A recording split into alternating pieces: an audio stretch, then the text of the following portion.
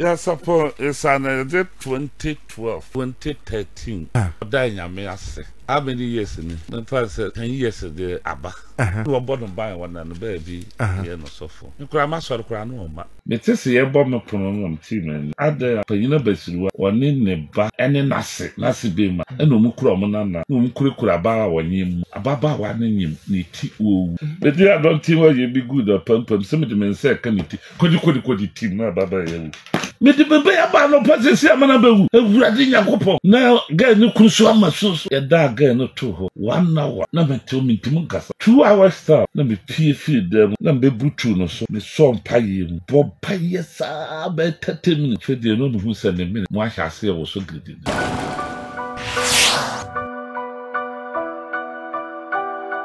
episode 4 me checha mu nyina me mamu nyina kwaba ereba all media Ghana TV we minim wa hu Yesu da no peja wosa ni ende radio sasa ye papa je wa yedu wo se wo hu Nyankopon wait ni kolokolo eye his naked eye wo hu Jesus Christ someone say ye nyina ye hu Jesus Christ mfo nyini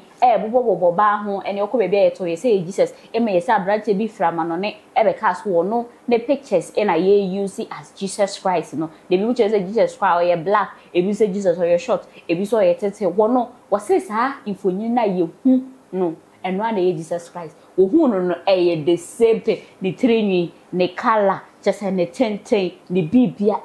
pepe ye she embra eho le ifiri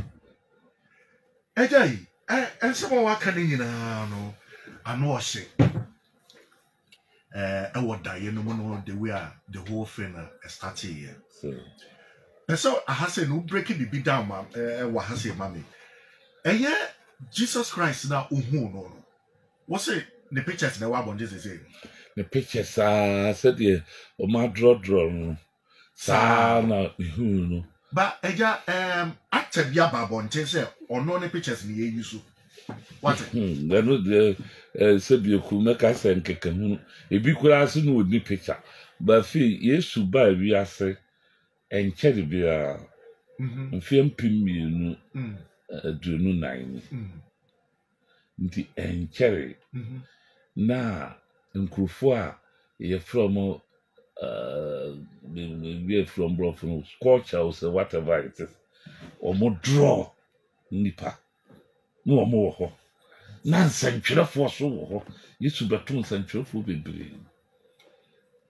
mo say won nkrufo bia otimu draw nipa due ohwewa obedraw said ye wotie pepe sa for no mo ho nti omu draw Yesu the picture to be kase nyo no and no ayi eti Yesu usia no ye kokko wo ye kokko said the hunu no a ebinim so ye tuntum sin ye nokre ye bi hu ye no na me tiri so said ye no no sa tiri ye sa said the hunu no oye ni patietia anaden maka so ya ho no ho on so pepire no onwa pepire o te se me o kwado o be wa cha kakra na de bo kakra o ye ma chunti no sa time ne ma chu se bu yo David ba chi na eba no Diana also so ya so Bible no eba no cover no na color be ya the first one not the new first one no te say we ya medicate na black we no ana ba ko ye free ho okay amana ye say okay na black ba ko de ho sa na Bible no me use no na fat okay the fan de ho it's a new one so e buy no so na the same black new one no ye black pan e pure and na nimu no so pure red okay okay so. I know you believe in that to say and no now all the time you also will use sir Bible to say Bible say but what want to be a white be a red no money other fifi man kan okranchiro ye papa je wa yedu e na wotie na ba no kan sa se me ko pie comment section na say so ko kingdom plus fm say ebi say Yesu wo ye tuntum wo ye say ba no say Yesu e kokko picture na ye hu no sa na brand no be ka so wo no ne image na ye use as Jesus Christ na brand no nsem hu bi nsem keka na wo keka me ko comment section na say papa ya fa wi ye say papa yi wabo Chese se ne ye twetwe papa na so Ghana for munjai ye papa je wa edo ye nyame nipa o chese wa be papa ya be wo start nyame adwuma nye ne it is a wono etimi aba be pe maka so wo hu Yesu Kristo na Yesu de ote ne sa na ote a ye fa ne sa ye fa ne sa no kre wono no so wo hu Yesu ntimi nyina ye nyina ye fa ne sa e bia wo so wo be ka se ye papa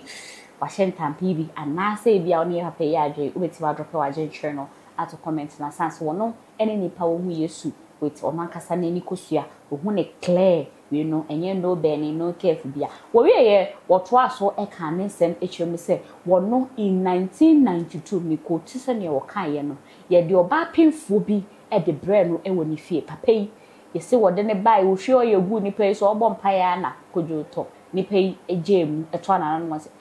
wo se Awurade so no wa frɛ me ese me mmara sanse be ni kosua hu di a papa Yesu Kristo boa me na mi tibi nya in 2 hours no nyane owufuo no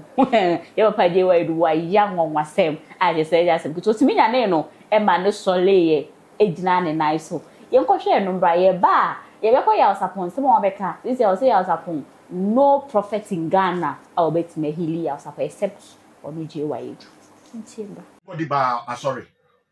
everyone na nya na se o mo the dead body na ba na nipa na be wu wo ho we be wu wa sorry sir how Oba sorry then. Oyare ya ebia o papa no nkrofo de na ba sersa na yare. Okay. Mama example ba ko. Somewhere in 1992. O da baba bia wanyem efiri Bremai, kumasi Bremai, de Bremai. Me madam sorry. Me tese ye bo me pono no team ani. Ada panyina basiruwa oni ne ba ene nasi bema ene omukura omuna na omukura ba wanyem mu ababa wa nanyem ne ti owu omde na ko hospital nyiye mo mra na anontem oyo e anontem we gu ne ti mu abompa ya me te mani no mantwetwe mesi anwade kora wu yaro for de na ba na ba na ba se me kojara ba but I don't think why you be good or pump some of the men say can it kodi team na baba ya no papa mansunso papa no be so ne ba no back na bokon no hu se wawu no uze panyini bia nipa wu aso na bakon ase ubo ze enhome bio na wa sha ase ye nyunyunyu ntese wawu nti ho me ni mu bio papa ja no ba mu no mansusu ye me de bebe ya ba no pasesi amana bewu Awurade Nyankopon na ga ni kunsu amasoso wow ya da ga no to ho 1 hour na meto mintimu kasa motionless ite wa na mse dabi me tia samu yase me sorry me nware na de na nipa bewu to me so sa empene me sorry ko dem ko bunko tuju se Awurade ona asoma se me ye wadwuma wa asoma se me je nguase we ye nguase first class se o mo de me ko bia baka se makum nipa me de wa yiri ngu na pampa no ma na wu ne su minim wo moda minim ba bia te Awurade ma ababa wonya no 2 hours style na me pie fi dem na me butu no so me so mpaye mu bompaye sa ba 30 minutes afede no hu se ne minute mo ahase wo so gidi na papa di oni ne bada ne nase na duka kwa mu omusu omo peka se mo ye di nu se na minima wo so no paye no kusu ma hu se ne ho ye asate ye shiba nse se o nyane paye ni temo afede ni pesa be fere no minim ni din zumun ko fere no ko pa ni din ni se omo so de afio se adwoa ame adwoa fede na atenani epeja ni sigo mo man mrek man mrek epeja no koto ho bompaya fede utimo no mrek utimo kasafra na waje so se de na wie matuma na mo bra wa wu be se 2-3 hours nti se akora no so wu ni yam or my mean, definitely was akra so. No family koji akra ndi wenye munyi akra ni dance. Eti no wanyem. Wanyem akra ni nti omuko yi akra no woji. Gani be ye nipa akra ndi no wewu. Bebrebe meka bebrebe. Na jey ahono no obi ti fie no otie wa. Obeka say ade a ye dead no is gone. Ewu. Yo. One me channel. Eti obebi say it might be say nipa no a fall into coma. Ena Yakopon afa osumo we heal nipa. But say Yakopon say we kum nipa na so wa friend nipa that's any say no. Ekwa eye den na utimi Yakopon ade a waye no utimi ekọ bring it back. Pepe bebrebe Yesu Kristo ba ya no. Ebusafo e papa dey why you do nesem no ene yeti aba no bie no minti se Ghana ha sofo bi abeka so wenya ne owufo e ma na firi eye ewu onim aba nkwemu bi nim se Jesus Christ nko a ene tibi ye bi na so no e papa dey why you do de ne se senebo aka se pregnant woman e ba na sorry dem a wo bom paye e di ama no mu ojemu e to ana no mo se na so no Nyankopon frɛ no e so mra media da sankwa wan frɛ no so mra megu ono akasa ne ho ani mase nti otimi enyane no e di free eye ufre no so Ghana fo bi ese papa yi ade a wo fa na enye kra we no ho menka mentwaso na wodi nsem mi ababeto e fa Yaw Sarpong ho o chem se Yaw Sarpong e kokodi adase wo bi ni masore dem a se ama nani anje kra sansa wo Yaw Sarpong yare ye wo no je wa yedu ona obo a wo e ma wo to wo e fiti ho na sorry wo mba bi woni nam sorry na wo ko na wo ba wo so kwa be share ne boso wo no je wa yedu so wo bom paye ma na wo to say kim wo bedi na chi bedi na chi ne nkwada nyina na so no wo nkọ na asore wo nkọ ye hwe wo ne nam asofofo ho nti ye de Yaw Sarpong brem wo pamono adi fi na sorry dem nti usofo bia obeka so obeje Yaw Sarpong nya de CBC wonu je wa edwade so no a enetimi awia samtisi ano e ka me se wo ye je mu we je bibie mu e de aka obehwe Yaw Sarpong ma no ho ato no mo asan so eja ne na so no o sake no hwemra Yaw Sarpong is an 2012 2013 oda nyame ase how many years in the first 10 years ago aba no bottom buy one and baby here no suffer no grandma sorry no ma no no ma suffer nkran ha so wo na wasa na yare no yes the hotel no afi o ma wasori bi ba wo be sa na yare no ba wasori no minim no da it wo yare ni tin yade ne ba wasori yes say wo ba be sa de yare like abafo jiwudi so be sa de yare na wo ye na no hotel no yes it wo call ye no fiti da call ye wan tin nka biom oh betin kana no mama sorry on nam krufo asori Ghana for dem be ya adwene oko me ba beduko bi asori oko me ba beduko bi o ba oh say asofudie mu de okay Matias here na jagesi am ba o asofudie mu de o papa ne me okay okokoko konsori bebere ebe kwa me kasa wo mo sister station neat o mo frɛ me say asofo wo nka han bebere hyehyɛ no nkom so Yaw Sarpong begu nti me bufu say yenya da sa mo hu bibi won ho a mo nkɔ no ho ne nkoka sabre nyina no won krame me okuma sabre no no won mama sɔre until say nkofo hyehyɛ no nkɔ no bere mu na osansan na kiba do Yaw Sarpong oba kumasi a otimifie me fie no ot tiwa no tonyo no de otimifie mama da ot wo de otomenyo mo ba so de bia Yaw Sarpong de wono de wono on kan okay to da kwa kan kwa no oba nkan oba kumasi kwa nya de a oba so de eti do on ba sorry no mu nyina na inwardly na ya na ya me ya papa wow na ya me ya ebrebi kwa mo mba so de mo mba me opamo Yaw Sarpong mo mba me fi ho won so mfi ho nko on ba so de e wo bra oko me ba so for Auntie we feeling there Obinim Obinim ho asore na okudi adanse bi ho ma ehye me papa enu oka 2012 na yare ho asem so yare wo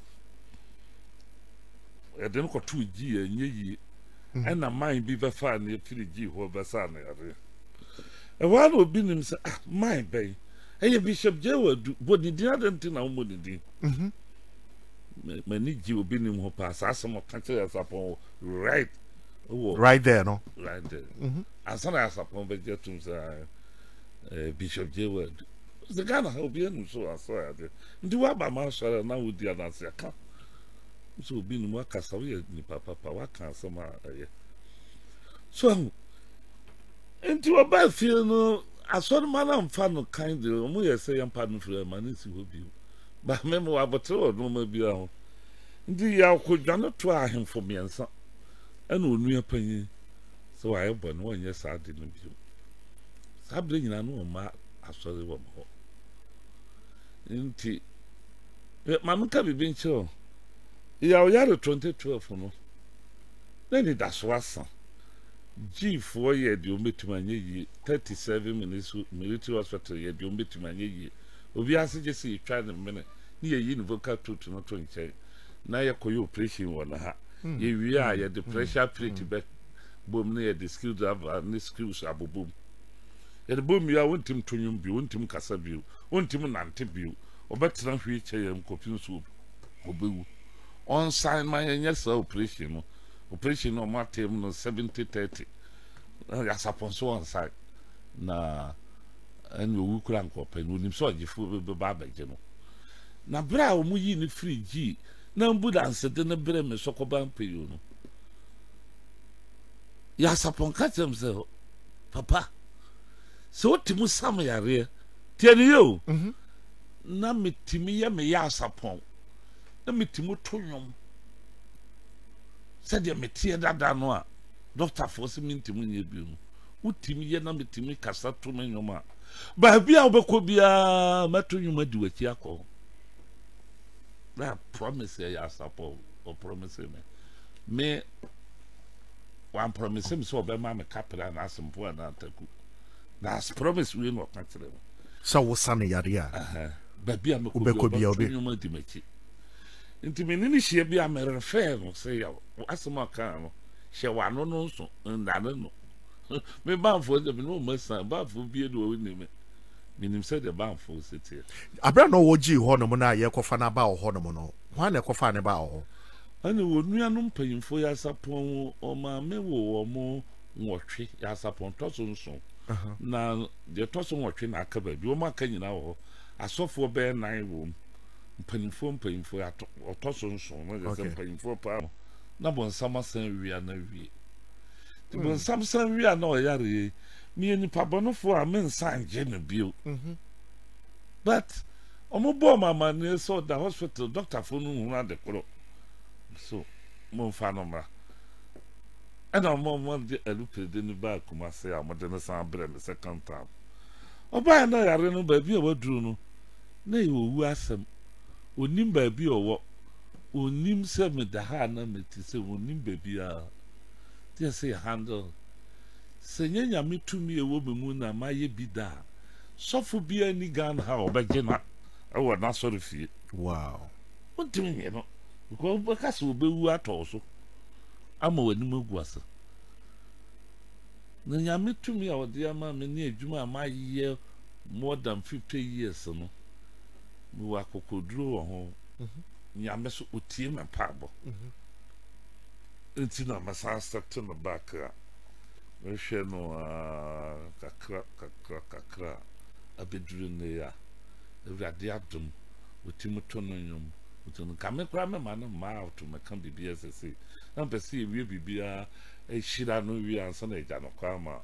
wako kan dia o ya 2012 no 6 months pepe na no ho ato no otimu ye bibia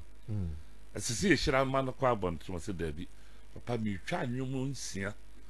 edi within no asoroma no was oyere no nkofo diraye na you know ye bekwa kotwitwa no oja ma ne ade je se maye ni nyina awie ansana ma shira nya madanya me ase nti wo twa nwom taking 6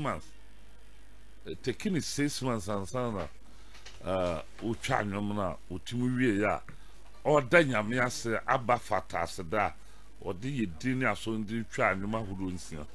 na ya sapon ya de oyi aso na ye oyi obi a ba so aye se evade nam so age no kwa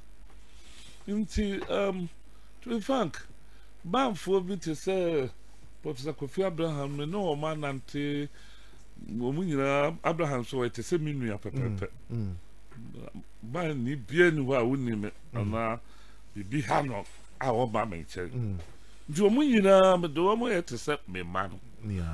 Ebisa for je wa yedu na sama okoka ye o Kingdom Plus FM no e na mede ababe somo e wo all media Ghana TV like share na drop your agent no e fa to comment no ase kama e for ena ye me sugar daddy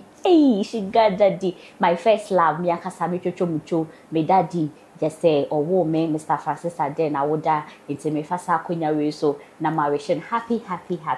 birthday chedia ponyakopon sha no blessing just say papa yi wa ya de papa